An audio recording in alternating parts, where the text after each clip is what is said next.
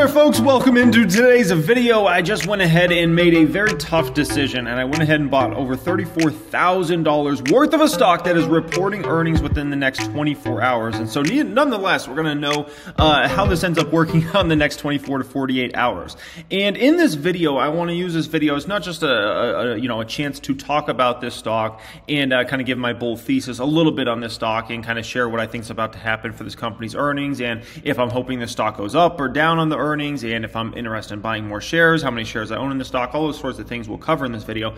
But I think the main point that can be derived from a video like this is if you're building out a position in a stock, is it the right move to buy right before earnings come out, or should you wait? And there's kind of two trains of thought when it comes to this particular decision. And so that's exactly what we're going to get into in this video. Hope you guys enjoyed it as always. Don't forget to smash. Appreciate it in a huge way, guys. Alrighty, so obviously if we look at the companies that reported earnings yesterday, well, some of them, right? You have Smile Direct Club down 20%. You have this Roblox up 42%. You have Palantir down over 9%. You had PayPal down over 10%. That was quite a move for PayPal there, right?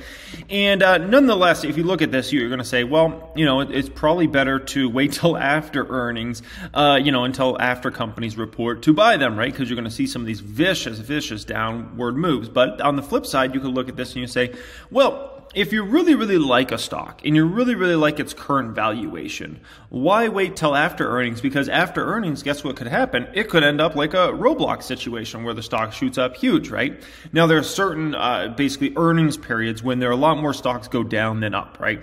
And, this earnings period is kind of a little bit of a shaky one. A lot of stocks going down. But just because some stocks are going down, or let's say even over 50% of the stocks are going down, doesn't mean that you should make a decision and say, well, I can't go ahead and buy the stock because a lot of these stocks are falling on earnings. It doesn't mean your stock's going to do that, right? And I've definitely seen that happen before where a lot of folks will say, well, I'll wait till after earnings. Maybe things will clear up. Then the stock ends up going up 10, 20, 30%. And then they're like, well, man, I don't know if I want to pay this much now. Maybe it'll fall again. And then the stock ends up not falling and it just continues on an upward trajectory, right? And they never really get that position built. And so this is where you come in, you may have to make a tough decision whether you want to buy a stock. I'm looking at some stocks that reported here after hours, right?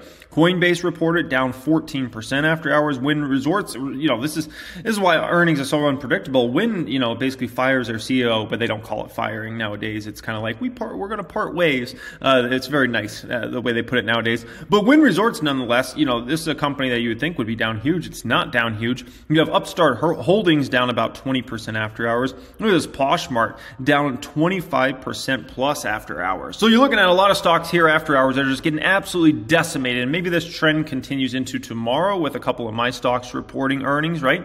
One being Tattoo Chef and one being this other company. And by the way, the stock I bought here, today is not Tattoo Chef. But, if you look at this, it's like, wow, man, maybe some vicious numbers are coming or something like that based upon these other moves. And maybe the stock is down 10, 20, 30% after hours tomorrow, okay? That's certainly a possibility. Now, I went ahead and said, I love this stock at its current valuation. And here's the thing with this stock. It's a beaten down dog stock, okay? Jim Cramer likes to tell you, there's always a bull market somewhere, and it's my job to help you find it, something like that. My saying is, there's always a bear market somewhere and some beaten down dog stocks, and it's my job to help you find those, okay? That's my saying, essentially. And this is one of those beaten down dog stocks that I came across over the last couple months, and I've started buying. The stock is down way over 50% from its 52-week high. Matter of fact, this stock is probably down, I would say like 70% from its 52-week high. It's went public in the past year, and it's just trying to find shareholder base out there and things like that. And it came off a pretty good year last year for it, and to go public into a year with tough comps is not the best move to usually make for a company, right? But at the end of the day, when I look at the stock, I love it, the long-term runway this company has over the next 5+ years. And so I'm a huge believer in it. And the risk for me is actually bigger to the upside than the downside now. Because the stock has gone down so much and the fall has been so dramatic, I think there's a higher probability the stock pops big than goes down big, right? And so when I'm looking at the stock, it's a stock I'm building and I want it to build it into a much bigger position. I'm actually looking at this one and I think there's a bigger risk to actually the upside than the downside. And so that's why today I went ahead and started, I bought more of this stock essentially. Now, I would love to buy a lot more shares after this earnings, and we'll get into all that in this video as well, okay? But basically, it's Honest Company, HNST, stock's trading at $8.96 or something like that. And I'm like, I love this company's valuation for where I think the stock price is going over the next 3, 5, 7 years, right? And it's one of those stocks that makes me, I think I'm going to sleep very well at night holding the stock over the coming years. And so, yeah, I went ahead and bought a ton of shares in that account, bought a ton of shares in this account. All told, I think it's like $34,000 or something right around there. And as far as Honest now, this is the shares I have in the public account. I'm up to 5,405 shares in that account. This account, I would love to get it up to 10,000 plus shares. So this is why I'm kind of hoping the stock goes down on earnings, right? I didn't go all in the stock or something like that where I'm like, I can't buy any more shares. Like, no, my hope is this stock shoots down to $7 after earnings. That's my hope. We'll see if it happens. Like I said, I think there's a higher probability it's going to go up rather than down, but my hope is that it falls to 7. Because if it falls to 7, I'm going to go ahead and buy, I'll double up my position essentially. I'll get to a 10,000 plus shares in the public account. And that would be a position I would definitely, like to hold for years to go in the future. And then in my main private account, I'm up to 16,222 shares. This one, I'd love to get up to 25,000 plus shares in this particular account here. I have money ready to go. So if this one falls big, I'm ready to come in with the capital and buy up shares left and right. So my hope is it falls to 7 on earnings. If it doesn't, at least I've built out somewhat of a position now in this stock where I have some, real skin in the game, right? If you add up this and the other account, it's about $200,000. So at least I have somewhat of a position built where if the stock started to shoot up, right, in a major way, let's say all of a sudden it goes up 15, 20, 25% on earnings, at least I have something at play here that makes me feel comfortable. And I can, if it does, let's say make a 15% move to the upside or something like that, then all of a sudden I'm up, $25,000 or something like that. In a very short amount of time, I'll take that, right? So yeah, that's kind of where I'm at with this particular stock, Honest here. And if you didn't know, yeah, man, I might be helping out their future quarterly numbers based upon all the Honest products I've been buying. Oh man, if you didn't know, I got a baby on the way, and woo, yeah, buying everything in sight for that baby. Honest soaps and shampoos and wipes and diapers and all that good stuff. Honest. I ought to name the baby Honest with how much Honest product behind this baby. And they don't just make baby products. That's a huge portion of their business is diapers and wipes and those sorts of things. And if you go to a Target store or somewhere like that, you're going to see massive displays for their diapers and their baby wipes in almost every single Target store you ever go into. But this is another important part of their business. If you didn't know, Jessica Alba is one of the, basically the main founder of the company. And they have a beauty side of their business as well. And that's a business opportunity that I think is underappreciated with the stock. I think Wall Street really doesn't even know about this stock yet. But if they do at all, they're really just viewing this as a diaper company and a wipe company, right? With some soaps and shampoos on the side. But also they have a laundry business, and then I think this Honest Beauty business has a lot of long-term potential there, and the margins could be very good, okay? But just based upon let's call it the baby opportunity, I think this is a tremendous value. Like if the company didn't have anything and they were just a baby company, I still think this stock is a steal deal, basically at whatever it's trading at, $7, $8, $9, right? Anything under 10 basically I feel is a steal deal for this company. If literally all this company had, they didn't have cleaning products, they didn't have laundry related products, if they didn't have the beauty business or any other expansion opportunities down the road, and all they were in is baby, I still feel like this company is a steal deal of a company. I just think there's massive upside here.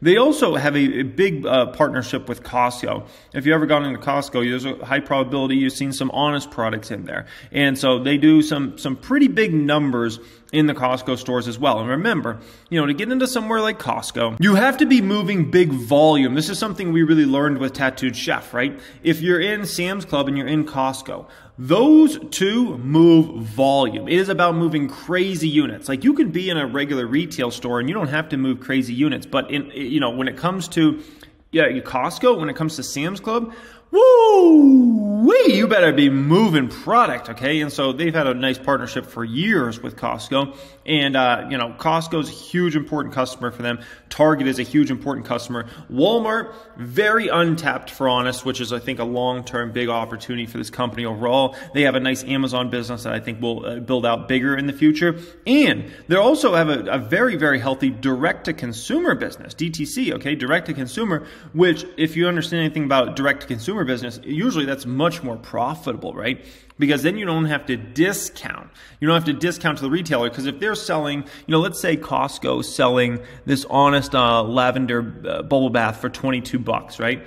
I don't know, Honest might have sold them that for 11 bucks or 12 bucks or something like that, right? Maybe $13, maybe $14. But nonetheless, it's a lot less than $22. But here on Honest's website, if they were to sell an equivalent of that, they could sell it for 22, right? Or this product over here for $19.49, and then they get that extra margin. So that's the one beautiful thing about direct to consumer. However, the tough thing is getting enough customers to really make a dent in your business, because we know Costco has all the customers, right? We know Target has all the customers. There's thousands, if not 10,000 plus people a day walking into those stores just on an individual one-by-one basis, right? Never mind when you add up the whole store counts overall. So yeah, this is a huge partnership they have with Costco. It's very, very important on top of Target. Now, I think this is very important, okay?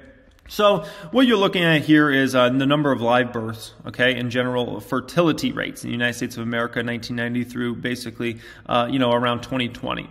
And I think these numbers are about to switch. And why do I believe this? Well, the way I look at it is, one, you had 2020 was just a huge step back for babies, okay? The reason being is, if people were forced to be home, you couldn't meet anybody, and if you weren't already in a relationship, it's just, not an ideal situation, okay?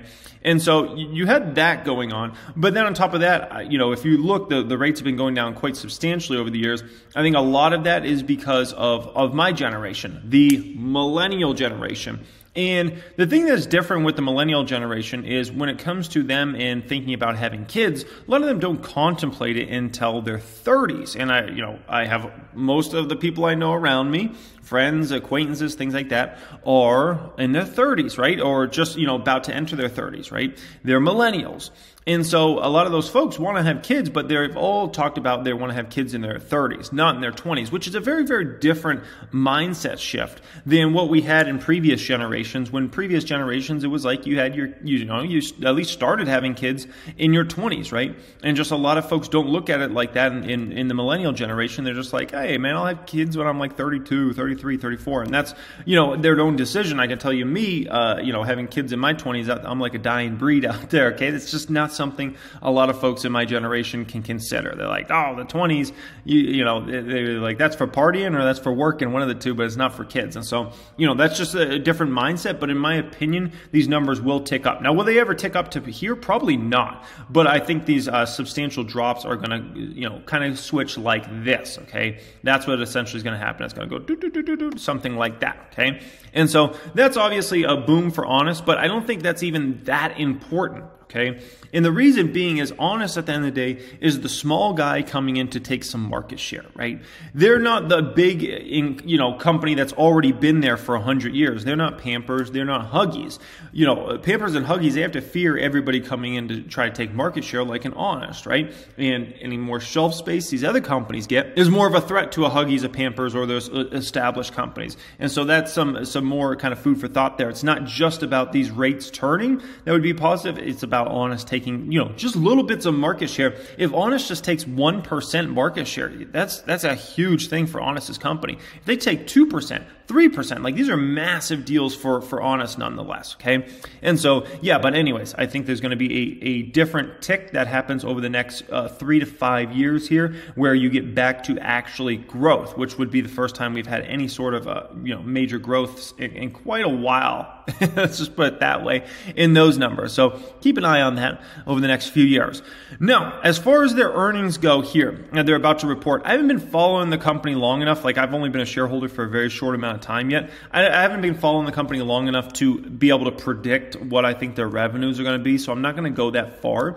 However, I think in 2022, I think this company is going to have very healthy margins. And I think there's a high probability this company will be profitable in 2022, which will be massive in my personal opinion. I think this would be huge if this company can have very healthy margins that are potentially even going up and a profitable bottom line. I think that will change the way a lot of investors look at this business, and that will just be one of those things. And if all of a sudden they're profitable and they have growth, you got to understand the fund money will come flying in this baby, because they're going to look at it and they're like, oh, this is a pretty dang safe business model. They sell diapers and wipes and makeup and cleaning products and things like that.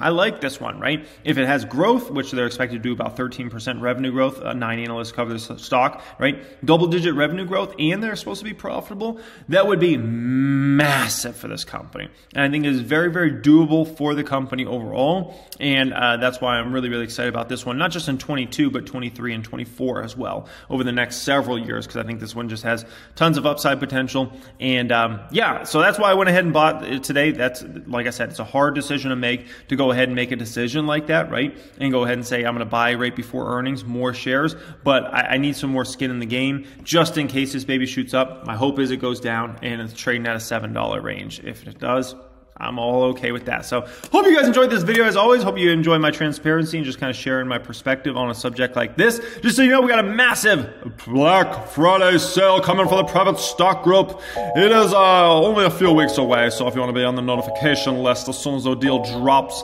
make sure you go ahead and get on the notification list. Much love as always, guys, and have a great day.